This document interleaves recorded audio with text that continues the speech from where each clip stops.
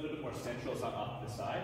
Nice solid back position. Your hips are going to thrust forward quickly, and as your hips thrust forward, just as quick, she's snap it back down to the bottom of your squat and stand up. She's going to transition to the dumbbell back on the ground, hips forward, back down, and then for 20 seconds, you can do as many of these as you can. The beauty of this is if the weight's super heavy, you'll do less reps, but you'll just get kind of a nice squat stimulus from it.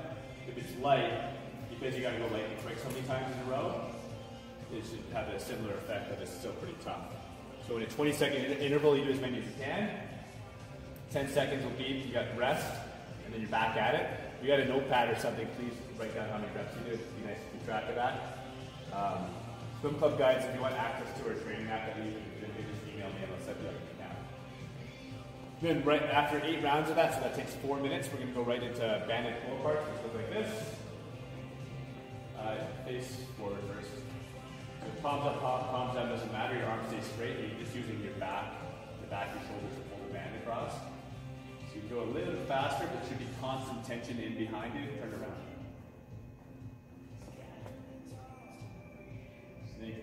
I know your resolution's not crazy, just your shoulder blades move and your back just kind of engaged the whole time. So it'll be a totally different kind of feeling than what the squat cleans were. It'll just burn your back out, which is a good accessory thing to do anyways. Third thing is up downs, which is kind of like an athletic version of a burpee. Athletic in the sense that I want it to be faster. So do a couple. There's a burpee by push up, and you don't necessarily need to jump either. A lot of movements, bringing your feet towards your hands quickly, as fast as you can, and then obviously you're doing lots of numbers, so that'll add up quickly. Last one, you're doing a Russian twist with a single dumbbell.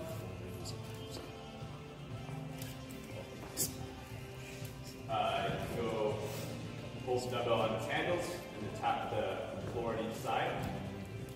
You're just going to do as many as you can, so you get lots of numbers on this. 7, 8, 9, 10, whatever, 20 seconds.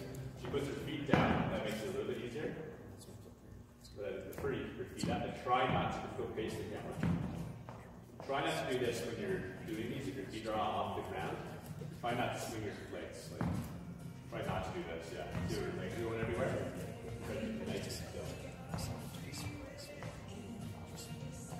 Those 4 things in a row, that'll take 16 minutes total.